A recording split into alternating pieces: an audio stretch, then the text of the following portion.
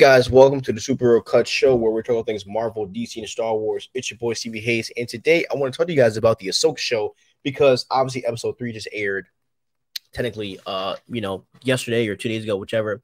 And I want to talk to you guys about Sabine Wren because there's been a lot of folly and a lot of hate going around for Sabine. And now I don't even want to say hate, but a lot of people don't understand, what is going on with Sabine. And I want to kind of give you guys some insight on, force sensitivity and things like that, okay? Because we just got to nip some things in the bud, okay? So here is the deal. George Lucas, the creator of Star Wars himself, said that everyone in the Star Wars universe is force sensitive. George had said that everyone in the Star Wars galaxy is force sensitive. Everybody, every single person, even Watto. Everyone has the force in them, everyone. And there's two sides to the force. The dark side, which is selfishness, and the light side, which is compassion.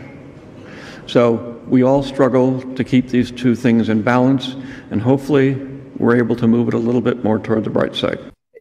And George Lucas said it.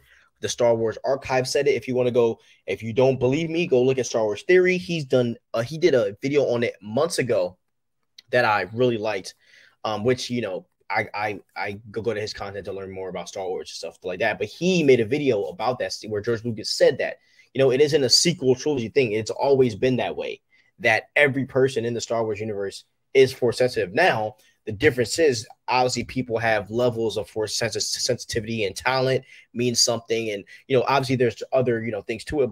And so I think a lot of people are getting a little frustrated because they think that Sabine Wren to become like the next Mandalorian Jedi. Now, here is my theory on that. I do not believe she's going to be looked at as the next Mandalorian Jedi. I don't think enough time is going to pass in the show for her to become like a super force sensitive monster, mostly because of the fact that I just don't think that she has the time to do that, nor does she have the talent, because talent does play a role in how powerful you're going to be, right? Take a look at Luke Skywalker and Anakin. I mean, think about when Anakin first went to the Jedi Council. He is literally when Mace Windu had those things up, he's literally looking through the stuff and reading it because it's just talented. The kid was just powerful. So I have a couple of things that I believe that can possibly happen. Okay.